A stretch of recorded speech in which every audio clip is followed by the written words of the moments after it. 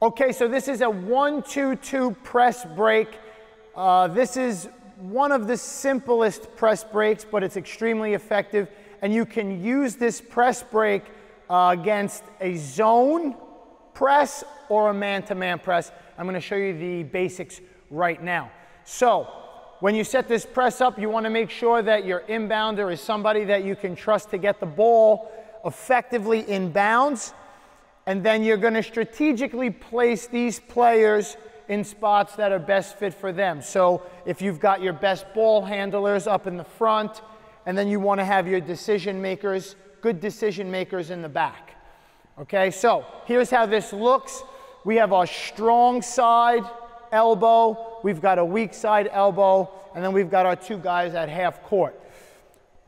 On break, the options go as follows. As you know, you've got 5 seconds to inbound the ball. We've got one option every single second. That's how we try to time this, because we want our inbounder to understand his options and what he's got to do. So it's going to look 1 1000, 2 1000, 3 1000, 4 1000. And this way everything is synchronized. Our inbounder knows exactly where he's looking, and our players know exactly what they're supposed to do. So here are your options. We've discussed in the press, when you're running the press, the defense is trying to force you to inbound the ball below the free throw line. So offensively, we want to make sure that we don't let that happen. So our first option is our guard on the strong side. He's going to try to get himself in a position where he's just around, just as high as he can be to the free throw line extended without getting too deep into the corner. And even if he has to make contact with this defender to give that first pass, that's what we're looking to do. So the first option, go, 1 1000, great. Now if we can get him the ball, that's great. We'll talk about exactly what to do in a second, but I want to go through all the options.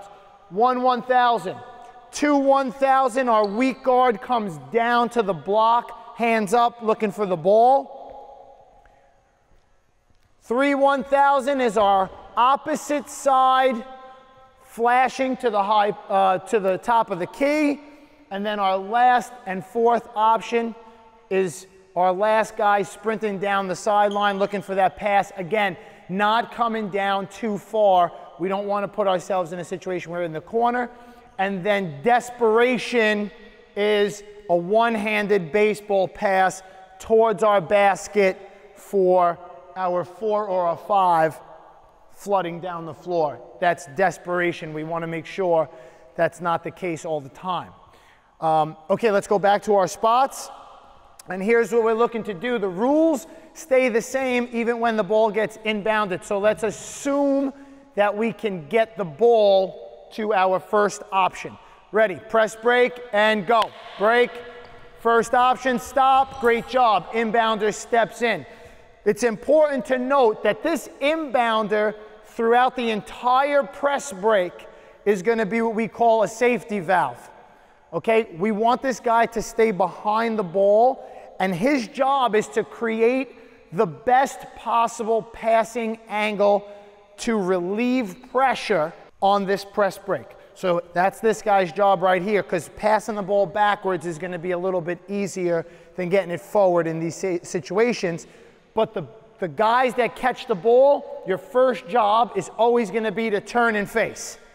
All right? And as soon as that turn and face takes place, we are looking to get the ball to the middle on an opposite side flash, hit, our offside floods, our top guy floods, and we're looking to go get that ball up the floor and finish as quick as we possibly can. Great job. Come back, sprint back.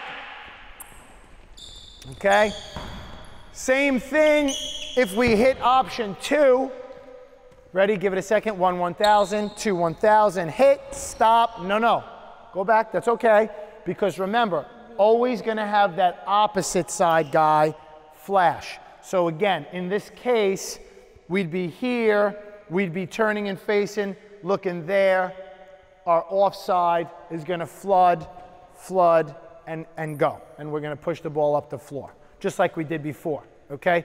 And again, Option 3 would be the same exact thing. As soon as we get that ball to the middle, it puts the press in a really tough spot because we're relieving so much pressure. We have both sides of the floor to work with. So that's our ultimate goal, and that's the order of operations that we have to do that. So let's go through one other situation. Let's go to option 1. Get hit. Now, on this, a turn and face, just another important thing to note is on this trap, okay, the other way to relieve pressure on the offensive side of the floor, you want to try to avoid dribbling through a press as much as you possibly can. But there are situations where our guards get really stuck. And so that's where you're going to learn here how to either try to get to the sideline and beat this guy up the sideline. That's going to be a pressure release. Or another pressure release, which is even worse, is what we call a split. And that's, here's how you do that. This guard is going to tuck the ball into his stomach, and he's going to take his knee and drive through the trap, push down, and now we're flooding up the floor. Okay? So that is your 1-2-2 press breaker. As you can see, it's all about who's going to execute better. The defense is looking to get you to inbound the ball below the free throw line and in the deep corners. We're doing everything we can to not let that happen and to get the ball to the middle of the floor, relieve pressure for ourselves, and flood up and get easy layups on our press break.